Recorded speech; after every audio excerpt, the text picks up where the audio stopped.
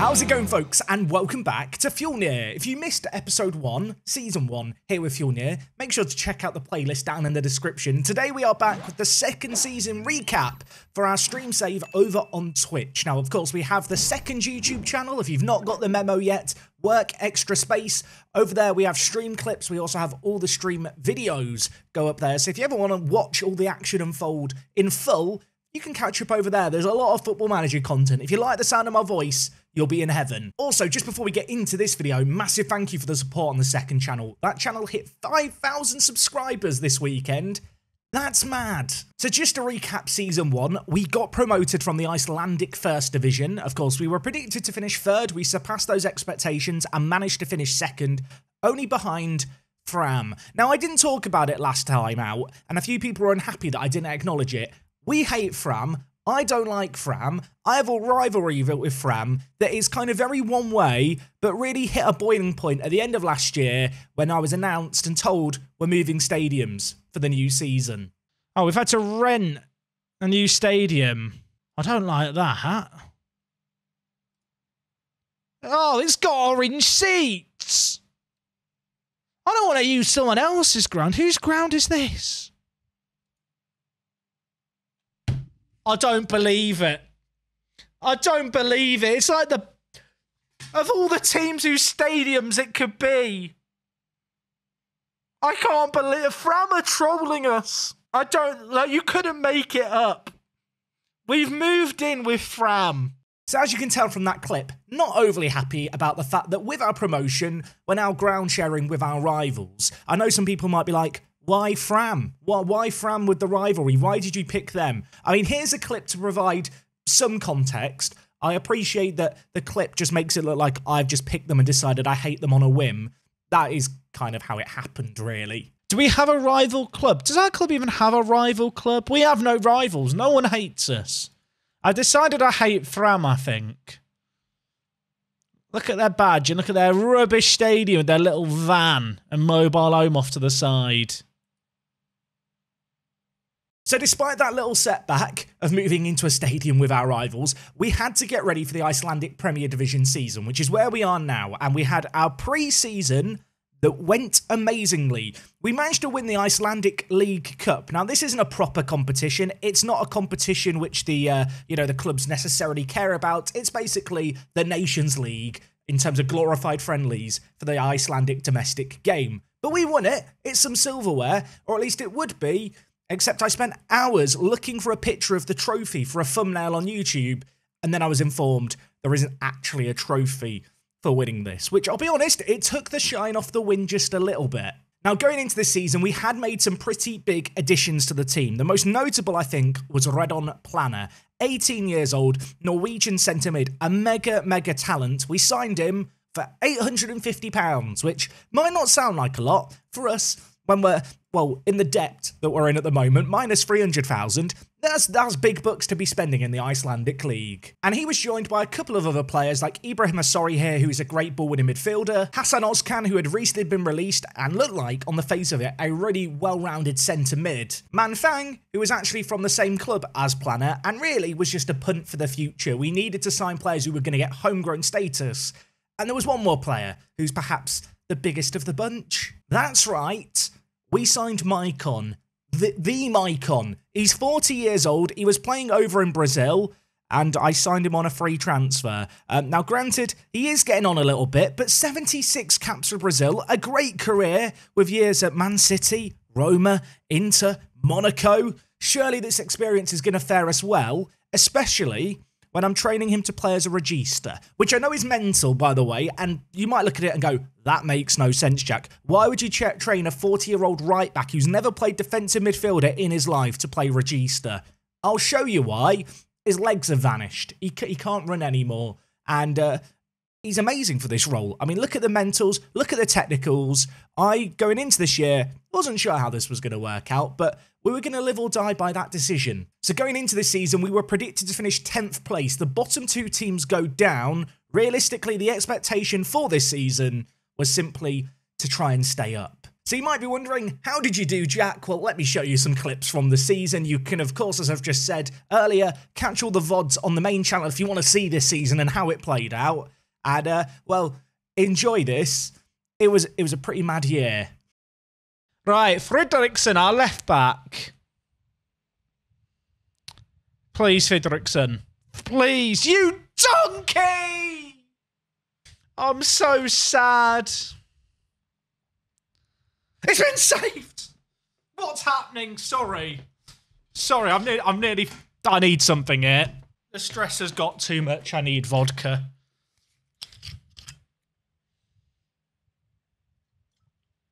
Ugh. Right, that's better. That's better. I'm fine now. Okay, now we're calm, chat. It's very classy out the bolt. For Halson, do it for me, mate.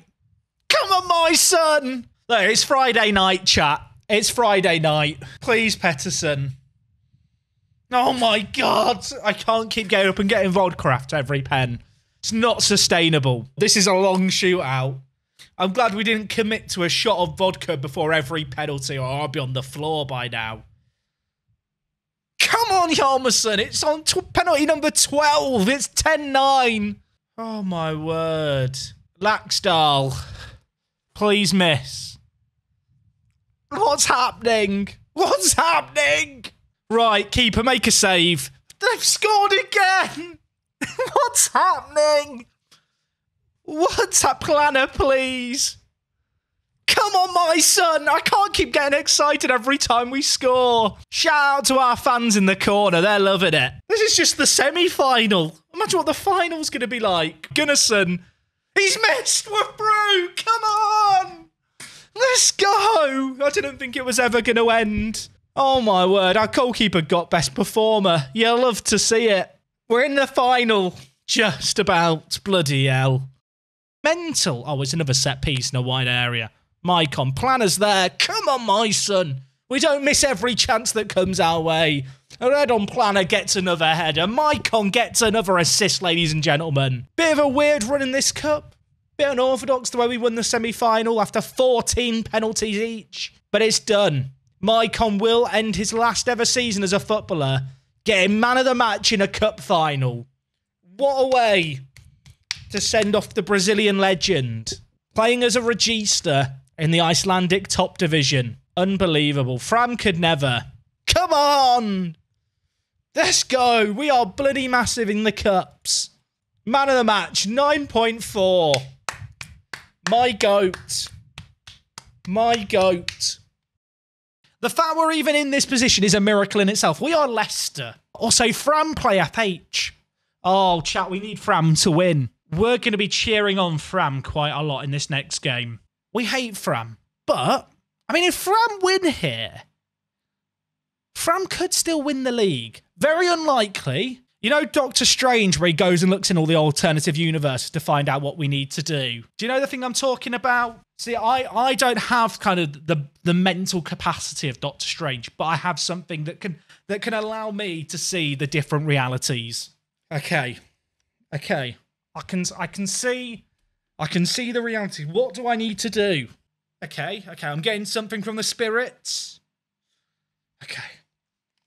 I know what the plan is. I've got to go get my biggest fan. This is how we're doing it.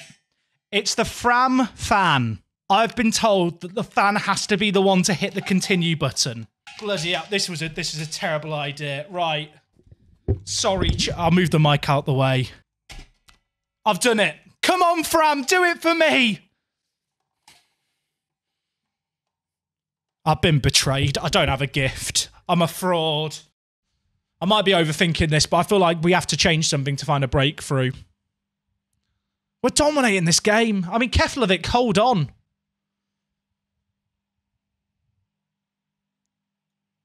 Fortes. Come on, my son! Come on! The changes work instantly. Come on. If Valor score and FH get another, then we blow the title. And there is still time in their game. They've already had 2 goals in extra time. Fortes. Hymerson, come on! Come on, Fjölnir! We are the champions of Iceland in our second season. Oh my word, what a way to do it.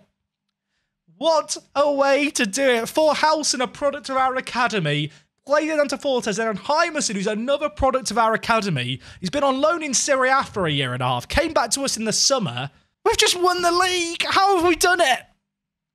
Unbelievable. I mean, Keflavik, fair play to Keflavik. They've stayed up with a draw there. If they'd lost that game, they could have gone down. Oh my word. We're in the Champions League. Now, yeah, it's the first qualifying round. But who cares?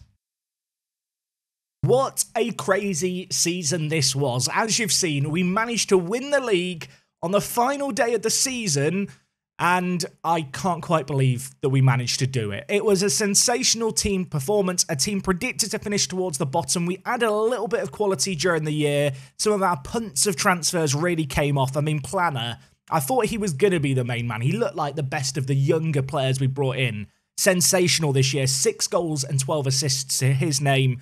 Elsewhere, Hafforsen chipped in with 9 goals this season, 5 of them in the league. Some really, really important goals from the man who, of course, last year was injured for 10 months. And actually, a man who deserves a lot of credit, a man who we signed halfway through the year, Carlos Fortes, 27 years old, the Cape Verdean. He was kind of a difference maker, I feel like, in the second half of the year. I know he only scored 6 goals in 12 games. He joined us in the summer as a free transfer, gave him a fairly large sum of money, really, considering the situation we found ourselves in, and he really did chip in with some absolutely massive goals for us. Now, over in the Icelandic Cup, we did also manage to win this, so we kind of did the domestic treble, which as a newly promoted team was mad. It was really cool to do it live. I felt so guilty about the final, because in the final, IR made it to play against us. Now, IR actually playing the 3rd tier of Iceland. It was like a fairy tale story. They built themselves all the way to the very top, and then we absolutely demolished them in the final. I say we demolished them. It was actually only 3-1, but it was a good little team performance on the whole. Fortes getting an important goal, Planner getting 2 goals. In fact, no, Fortes got an assist. Planner got the goals in this one. A bit of a role reversal. And Maicon in this game got a 9.4. Now, unfortunately for us, Maicon is struggling a little bit. He is retiring in a month's time. He's 41, but he did get natural at defensive midfielder over the course of this year. And as a regista, he got a 7.41 rating for us. So you know what, Maicon? You might be ending things now, but you did bloody amazingly. Also, you might have seen all these red arrows and thought, surely you've left that on his decline over the whole season. No, this is his decline in the last month, folks. If we look at it over the last season, it's safe to say he's not quite the footballer he was when he joined us. He now has only 3 acceleration. Now, it is worth noting that with our miraculous league win, next summer, yeah, it's about 9 months away because of how the Icelandic seasons work, we are going to be entering the Champions League, technically. I mean, it's all the qualifying rounds. We have to go through, I think, 4 or 5 rounds to make it to the group stage. Being realistic for a moment, that isn't going to happen this year. If we could make it to the Conference League group stage, I think that would be a really good thing to aim for. I think it's semi-realistic as well because the previous champions, Valor, who really struggled this year, actually managed that this season. In fact, you could argue that their run in Europe is kind of what has led to their decline towards the end of the year. Just the amount of fixtures they ended up having to play through all the different qualifiers really added up. And I think should probably stand as a warning for us as to kind of what we can expect next season. It's going to be really difficult to match what we've done this year anyway, because I feel like we fluked it. But with all these extra games, that is going to add another layer of difficulty. Interesting to note, actually, despite our amazing season, we actually still have no players in the Media Dream 11. Whilst we're a team full of good players, we don't actually have super standout players, players who are way better than other, teams in the division's squads. One player who was a big kind of revelation this year actually was Felix Orn Fridriksson. We signed him, as you can see here, for £11,000. Again, a pretty big sum of money, really, for us to pick him up from IBV. Has international caps for Iceland. He got 9 assists from left-back this year. And with our kind of narrow defensive system that we reverted to for this year, he was really important. Out on the other side, Jonsson was super important, although with his contract running up, whether or not he'll still be here next year kind of remains to be seen. As you can see, up top this year, the not quite the worst Jonsson, formerly known as the worst Jonsson, was the regular striker for us. Of course, our player of the year last year, the second best Johnson, our other striking option, he was probably the big standout player last year.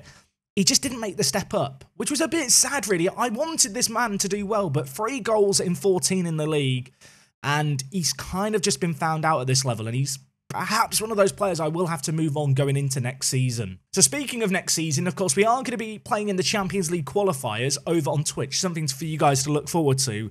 I'm hoping that's going to help with the financial situation where, despite our finances, because of the European qualification, we have been given a little bit of money to spend, so there is some room to improve the squad. Of course, one thing I've talked about a little bit last kind of season review is the homegrown at squad kind of situation, because in Iceland, you have a squad of 25 players in the league.